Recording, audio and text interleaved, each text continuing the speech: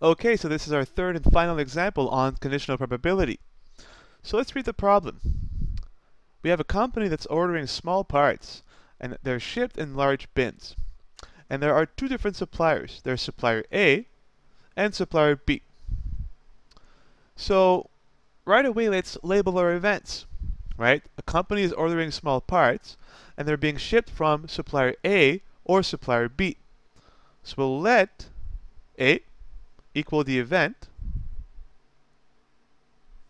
that a part comes from supplier A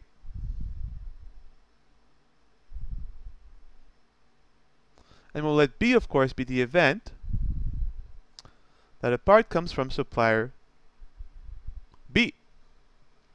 So what else do we know? So we know from history that 3% of the parts supplied by A are defective. So here's a third event of interest, the event of a part being defective. So let's say that D is the event that a part is defective.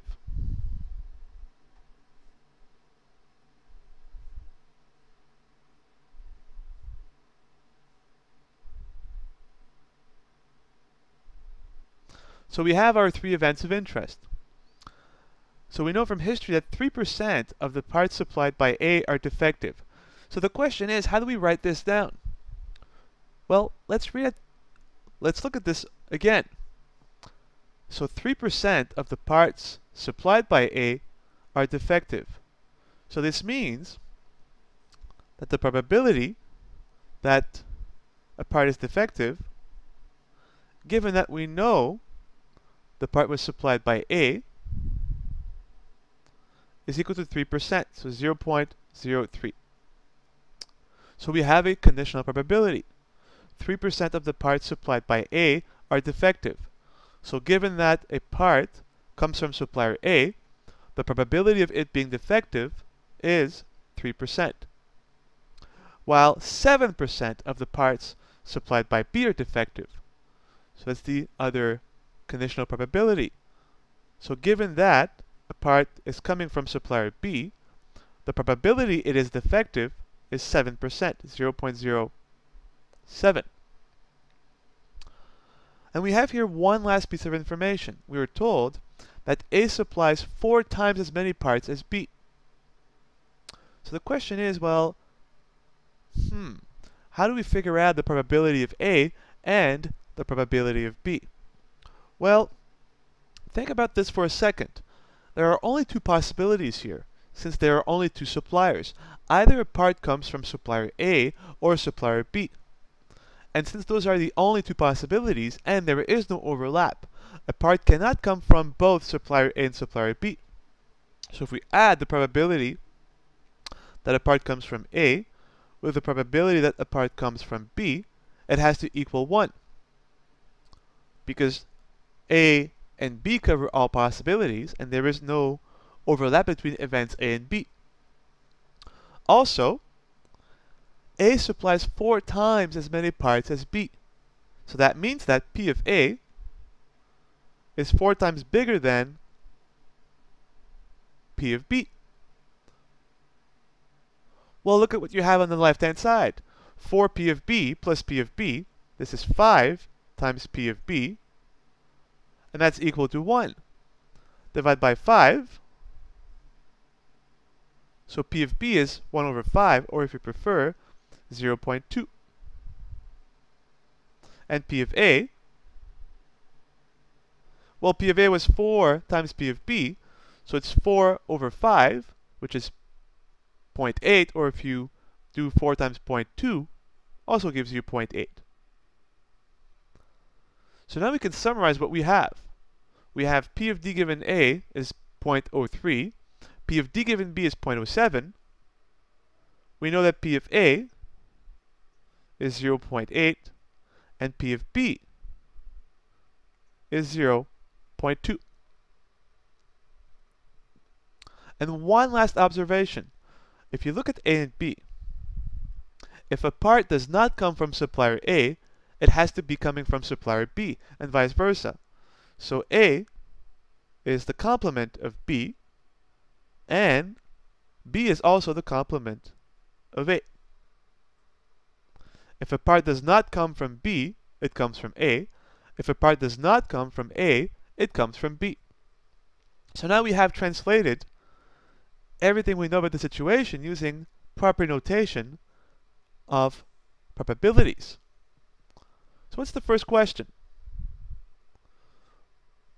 So imagine the situation: you have a warehouse with large bins, and the bins contains these small parts. Some of the bins are coming from supplier A, some of the bins are coming from supplier B. So the first question is, if an employee randomly selects a bin and a part inside that bin at random, what is the probability that the part is defective? So you have an employee that randomly selects a part, and the question is, what is the probability that it is defective? So we're asking for, quite simply, P of D.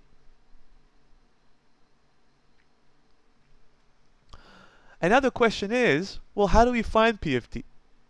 The problem is that we don't know at this point if the part is coming from supplier A or supplier B.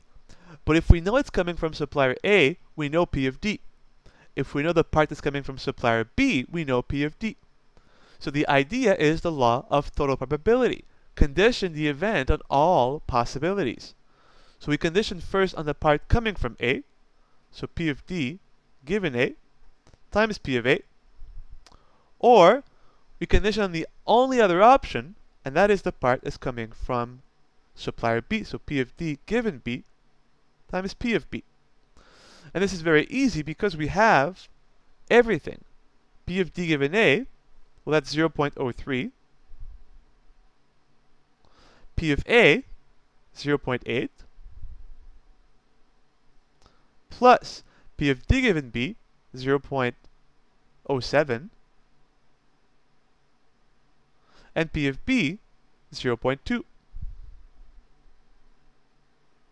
If you use your calculator and compute this, you get 0.03 times 0.8 plus 0.07 times 0.2, and you get exactly 0.038. So if an employee randomly selects a part, the probability it is defective is 0.38, or if you prefer, 3.8%. And that's part A. What is part B? Well, here's the question.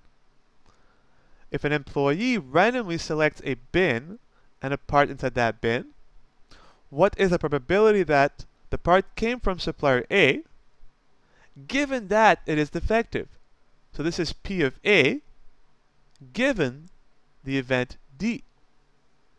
So we're trying to find the probability a part came from supplier A, given that the part was found to be defective. So imagine the following question.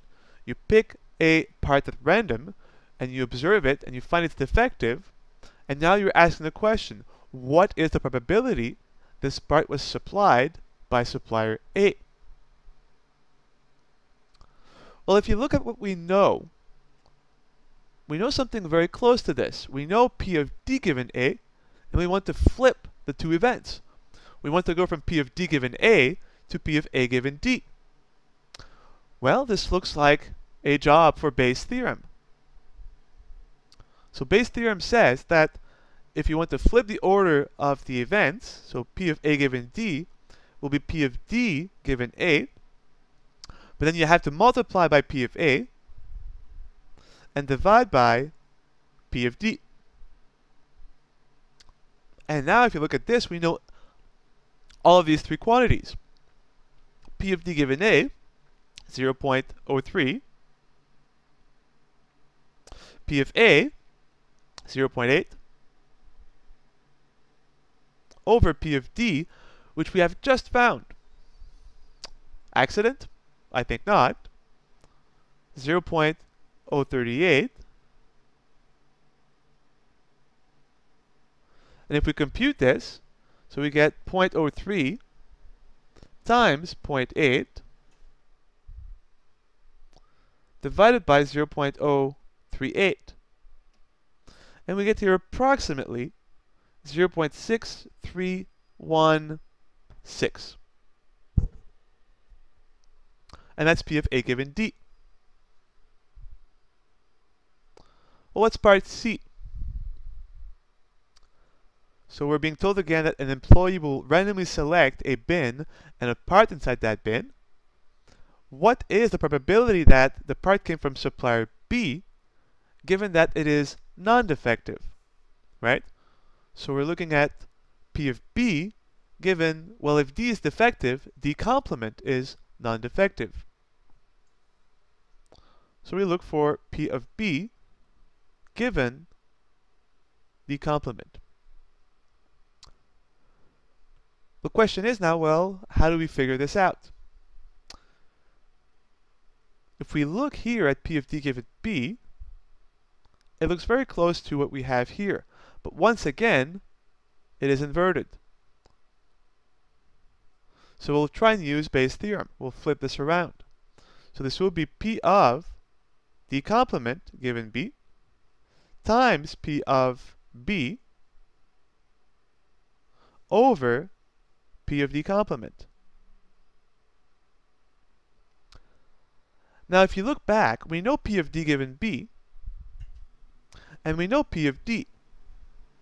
And now we have the complement instead. So we can quite simply use the complement rule.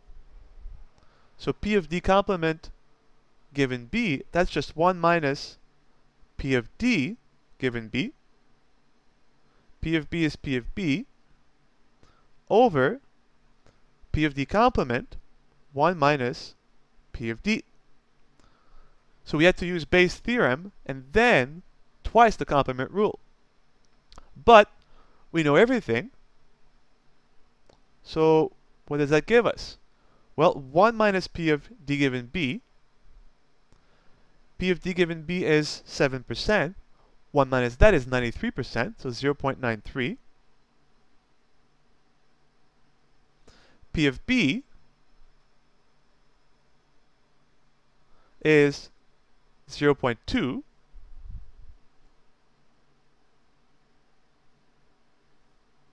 Over 1 minus P of D. Well, we found P of D to be 0.038, so 1 minus that gives us 0.962. Right? 1 minus P of D. P of D equals 0.038. And we get 0.962. And now again we can use our calculator. And we have 0.93 times 0.2 divided by 0.962. And that's approximately 0.1933. And we now have P of B given D complement. There's one last part, part D. Let's see what the question is. So we're being told, again, an employee randomly selects a part inside of a randomly selected bin, and we're asking for the probability that the part came from supplier A, given that it is non-defective. So that's P of A, given that D complement.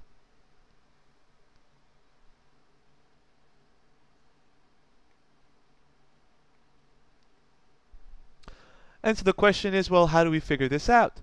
At this point, you should remember the complement rule, and also the fact that A is B complement. So let's replace A by B complement. So we have P of B complement given D complement. And by the complement rule, this is just 1 minus P of B given D complement. But this we've just found in part C. So we'll get that P of A given D complement is just 1 minus this value. And this will give you approximately 0.8066. And this completes the problem.